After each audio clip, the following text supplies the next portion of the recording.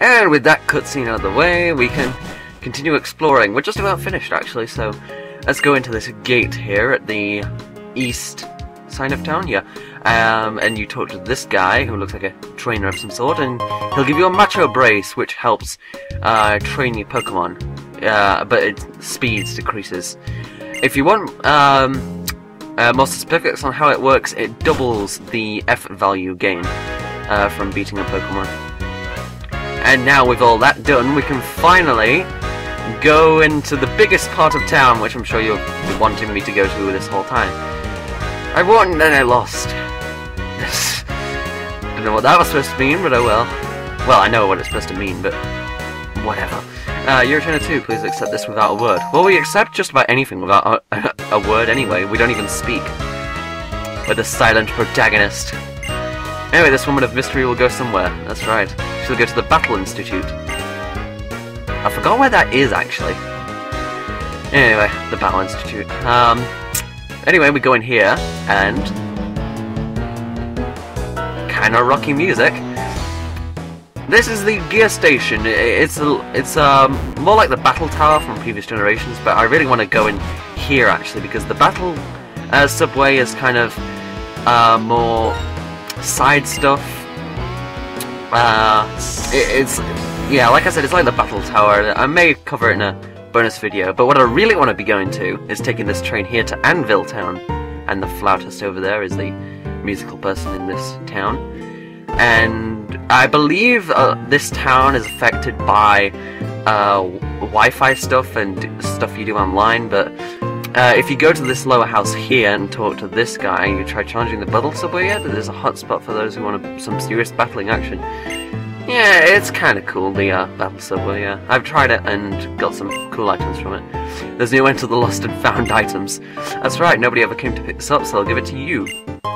And you always get a rare candy from this, no matter what your Wi-Fi thing may be. It's better for a trainer to use it than for me to hold on to it. I'm sure the item is happier too. Okay. How could a rare candy be happy? Anyway, I'm pretty sure there's a hidden item around here. Someone give me a... Ah, I knew it was up in this little bit here, which is otherwise useless. An Ultra Ball. Yay, more money. And with that done, I think there's no more hidden items, so I think I'll be heading back to Nimbasa City. See you there. Alright, we're back in Nimbasa City, and we can finally take this eastern gate here and go to Team Plasma, which... ooh, ends here. You're looking for Team Plasma, right? They ran to the amusement park. Come with me. Okay. If you look up there at the top, that yellow thing, that's actually a Pikachu model. I'll probably show that off a bit better in a minute. Once we've got these cutscenes out of the way. They're not here. Let's try the Ferris wheel and see if we can spot them. This scene always amused me for some reason, this N and your character on the Ferris wheel. But it's got some useful story elements. First, I must tell you, I am the king of Team Plasma. What?! Getis asked me to work for him to save the Pokémon. See what I mean? It's just... I wonder how many Pokemon exist in this world. Over 600 now. About 650, I think? Something like that. I don't know the exact number. So many to count, and... My Lord N! Oh boy. You're safe, sire. There's no problem. You're part of the people we're brought in to help us save Pokemon. So you're under my protection as well. Ah, he's a nice ruler, I guess. He treats his servants wisely. But he's challenging us to a battle so we can let the Team Plasma guys go away, so... But I can't resist a battle anyway, so... Let's go! Cool intro sequence. I like that enveloping shadow in the background of N there. He's still got his same intro sequence. Team Plasma N, and his first Pokemon is Sandile. Ground and Dark again. Level 22. But I'm kind of over leveled at this point, I think, so I'm just gonna dig. Hopefully this will take out in one shot, because I don't want this battle to last too long. Go on, hit him for massive damage. Hit the weak point for massive damage. And Bargain can't use items anymore. I'm not sure if that's just held items, or if that's actual bag items, and I may sneeze here. I'm gonna try not to. Oh, an extra is level 26. That's cool. Isn't there any new moves? Excuse me. Oh no, I'm not sneezing. Wow, this is epic commentary right here. Do I sneeze or shall I not sneeze? Sneeze or not to sneeze? Anyway, and we're learning Slash. We can get rid of Fury Swipes for that, because Fury Swipes would kind of outrun its usefulness, and Slash is a powerful move anyway to replace it. Power 60, and it allows for critical hits. Anyway, sending out Darumaka next. Fire types, so this will be easy to KO with Dig. Anyway, you may notice in Darumaka's animation he tucks in his hands and legs. Not entirely sure what. Yeah, actually, Darumaka is. I forgot what they're called exactly, but they're very close to. I'm not exactly sure, but they're an ornament in Japan, and it's something to do with the eyes. You paint them in or something. I forgot exactly what it was, but regardless, we've still got a battle taking place here, so he sends out his own Scraggy. This probably isn't going to KO in one hit because of Scraggy's defense. Excuse me.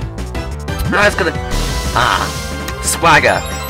Causes confusion, but raises your attack sharply, which sucks. But Slash got through. I never realised before until about a couple of months ago that Swagger is actually used as a combo, because the confusion damage is actually based on the Pokemon's attack. So yeah, that's if your attack is increased and you hit yourself with confusion, that confusion damage is going to be more. Anyway, his last Pokemon, a Sigilyph, Psychic and Flying, like I mentioned before, but this is, if he uses this earlier in the battle, it can be kind of problematic because it's got Tailwind, which increases speed, so... Anyway, with one more Razor Shell should do it, because its defense is lower, even though it's still in green health. And Razor Shell, and there we go. Not hard at all, but as I said, I'm over leveled. Am I gonna... No, I'm not gonna level up. Oh well, the result was the same, but you, who are you? You're the second guy to say that in 2 videos. You're quite strong. But I have a future that I must change, and for that future, zoom in close. I'll defeat the champion and become unbeatable like any other. I'll make all trainers free their Pokemon. Just try and stop me. If you want to be together with Pokemon, your only hope is to collect the badges from each area and head for the Pokemon League. Try and stop me there, if you dare. That's nice rhyming. If your conviction is not strong enough, you'll never be able to defeat me. I was actually talking quite fast there, but with what we were told at the beginning of the game, that kind of fits, I guess. Anyway, Elliot found the next attack. Yes, I did. And I believe there's a hidden item around here. Indeed. Over here in this alcove. Super Repel. I'm going to be using that. And so with that done, I don't think there's any other hidden items around here. Oh, that Pikachu. Yeah, see? Pikachu doll. Anyway, with that done, I think I'm going to check for hidden items around town. I don't think there's any more. And nope, so I'm just going to heal my Pokemon, and I'm going to show you some more specials. See you then. Alright, heal my Pokemon, and where we're going to go now is actually an optional route where you can train your Pokemon. It's very recommended you actually do this now. And just so you know, I've actually done a few things off screen, like teach moves, and I obviously put the whatever I was saying there. This policeman here has a Herdy level 24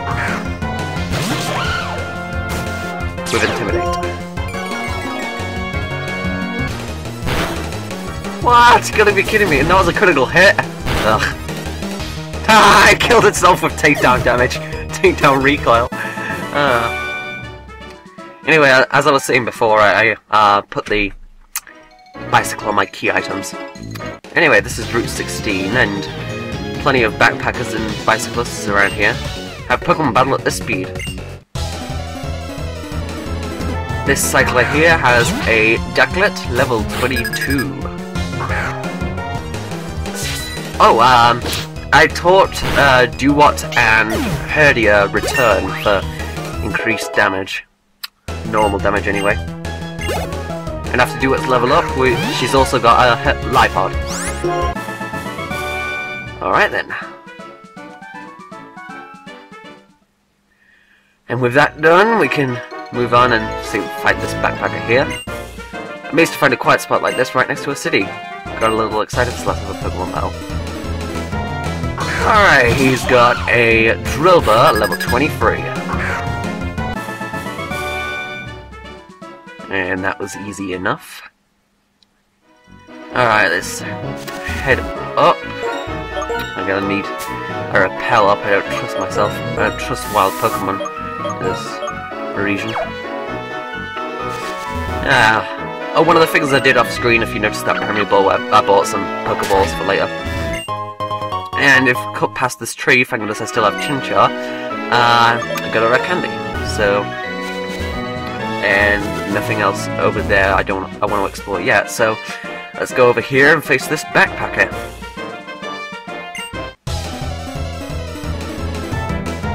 Oh, he's got one Pokemon, his own Scraggy. So let's send him up against my Scrappy. I think I'll show this, because this will be a one-turn KO, I should think. Break.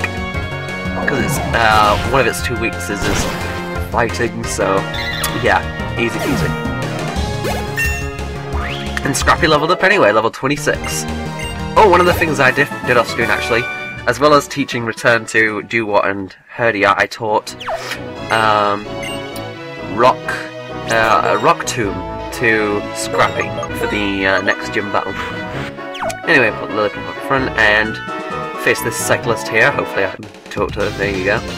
There we go. I ride a bicycle, I feel fresh winds, and I win Pokemon battles.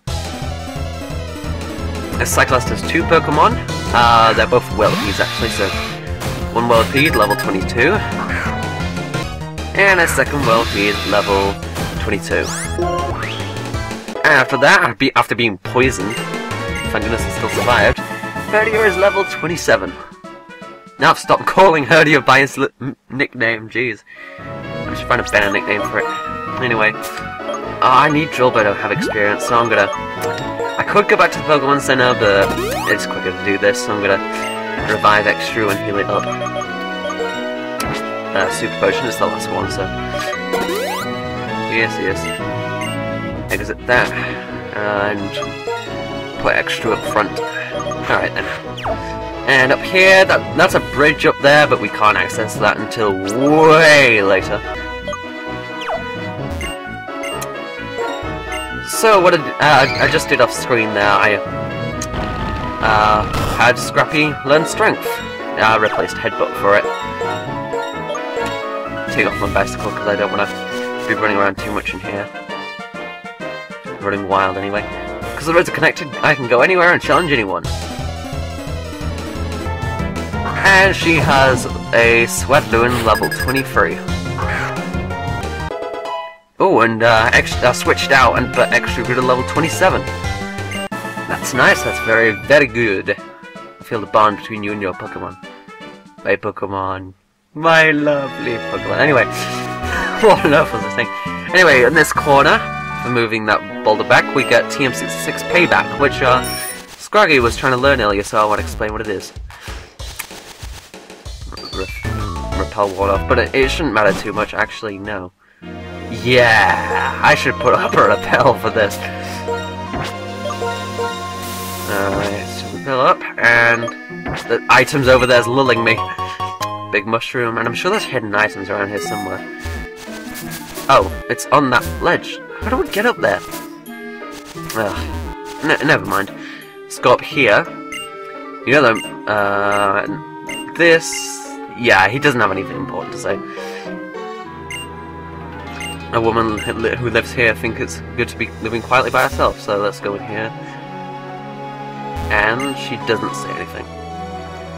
Actually, this is the site of the Zorok event, if you've got the shiny legendary dogs from events. Oh, there's a waterfall there, and you climb the waterfall to get up there. I see. I thought it was a winter thing. Anyway, now we've explored Route 16. This is a good place to end this off, so see you next time when we'll take on Nimbasa City. See you guys then.